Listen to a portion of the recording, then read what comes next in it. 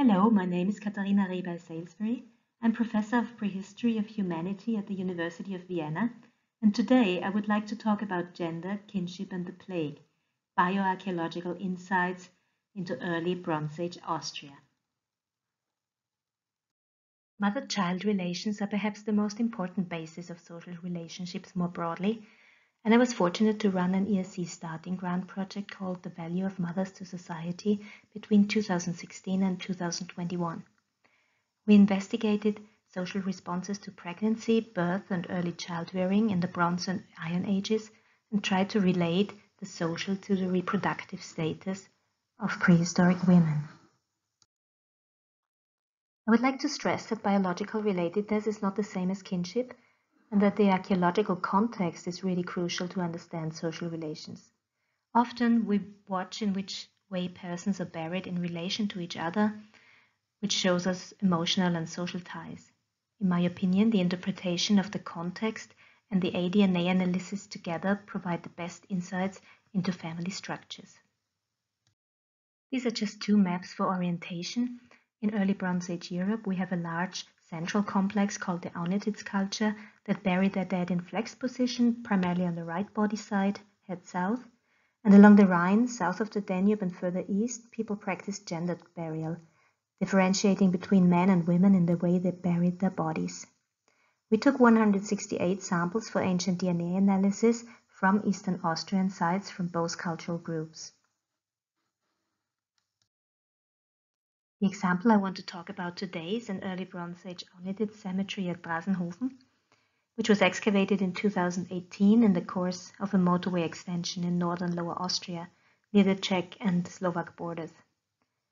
25 individuals were found buried in 22 graves, 19 single graves, one grave with 2 individuals, one grave with 4 individuals, and one empty grave. There were also settlement pits in the near vicinity with human remains.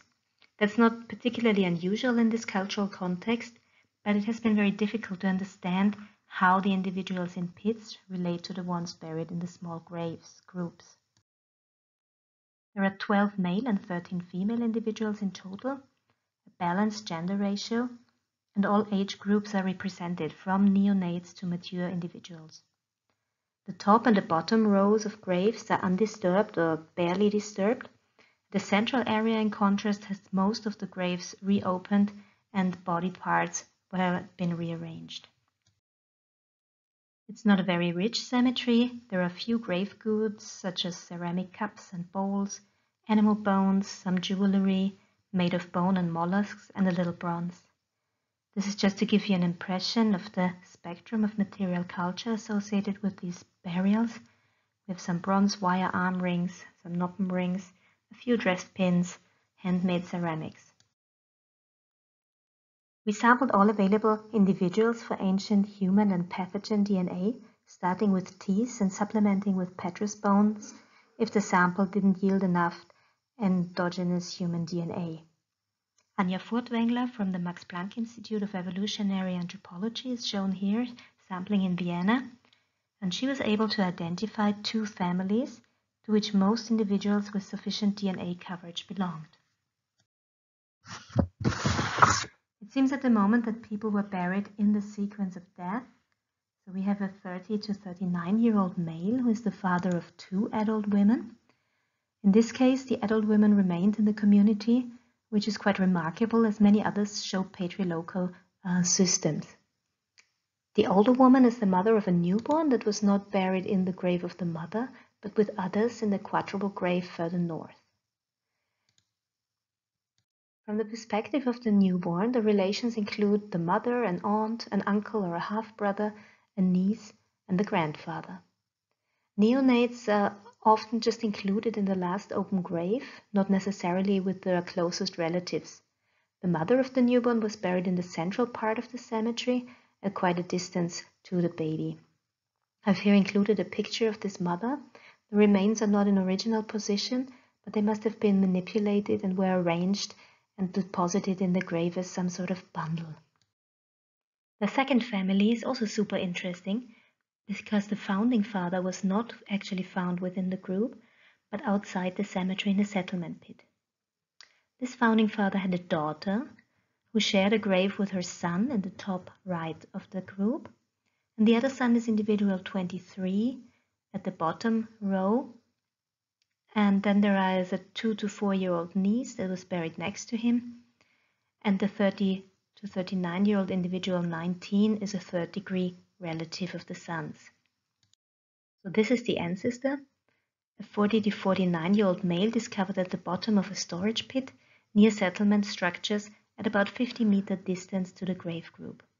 He was placed in a flexed position, clearly buried and not just disposed of in this pit. What is really cool is that we can use these pedigrees in the cemetery to improve our C14 dates. All radiocarbon dates are done from dental roots of molars, so we assume they relate to a similar age in the individual's biography. And with a simple sequence, we can here narrow down the graves to probable dates quite significantly. So we see that the deposition date of around 2000 is most likely for this group. We can then go back and use these chronologies to double check our typochronological sequences. We go back to the second family. We see that individual 19 is the mother of 2 children, a daughter who died between 17 and 19, and a son who died between 25 and 35 years of age. The children most likely survived their mother. If the mother was only around 20 when she had her babies, they were still children when she died. So this suggests that other members of the community must have been involved in taking care of and raising the children. Interestingly, we found evidence of the Yersinia pestis pathogen in 2 graves from Drassenhofen. At the moment, this is the oldest evidence of plague in Austria, and we've recently published the findings in the journal Archaeologia Austriaca. We can be fairly certain that the victims had actually died from the disease, as we can only detect Yersinia pestis once it had entered the bloodstream and had caused sepsis. Although both plague victims were found in the same cemetery, the pathogen analysis detected 2 different strains of plague bacteria at different positions in the phylogenetic tree. So it was not an infection that was transmitted within the Bronze Age community, but in different infection events.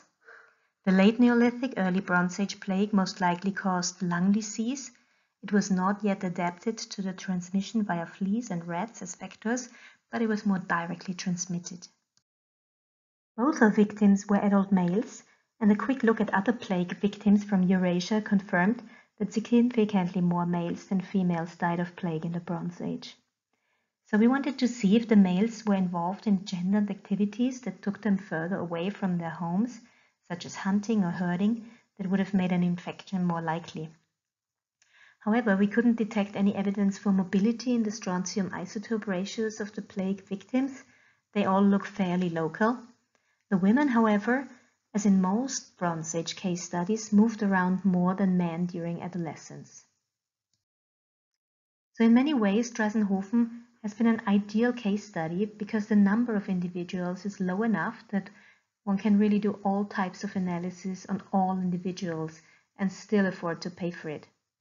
With genetic kinship analysis, each individual can reveal multiple more connections. So bringing all these archaeological observations and bioarchaeological analysis together lets the Bronze Age people emerge from the data. So thank you. This slide is to thank all my team members, collaborators, and funding institutions that have contributed to the work in the last few years. Thank you.